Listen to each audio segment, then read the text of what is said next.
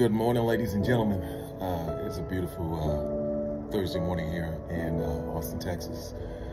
This is day 856 to the 3+ minutes of Planks Challenge, and as always, I am filled with gratitude. Thoughts on my mind this morning. Yesterday evening,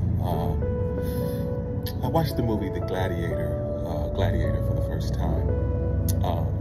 Let me say this, I've watched it, bits and pieces of it, but for the first time, I watched it in totality yesterday. Truly an amazing movie. It's so interesting to me now, like when I watch things or read things or I see things, I see it in a whole different light than what I originally look at them or see them as.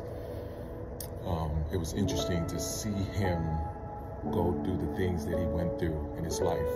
And in the beginning, when Aurelius told him and asked him to go upon a route, and he didn't want to do that, he would rather have gone home to his family. And then to see how everything turned out in the end, through all the pain and through all the struggle that he went through, was really interesting to see. Good morning, young lady. For me, the way I look at things, I think that everything happens for a reason. And sometimes, even when we try to go off our current course, our purpose always comes back around. And it's an interesting, the fortitude you find, the strength you find, the power that you can find in the things that happen to us, the tough moments, is really interesting. And you can go two ways with that. You can go down the slope, you can let it beat you up, or I like to say, you can rise like a phoenix. And that's what I saw in Maximus. And even in his death, you could see the strength and the honor. And I thought it was truly powerful.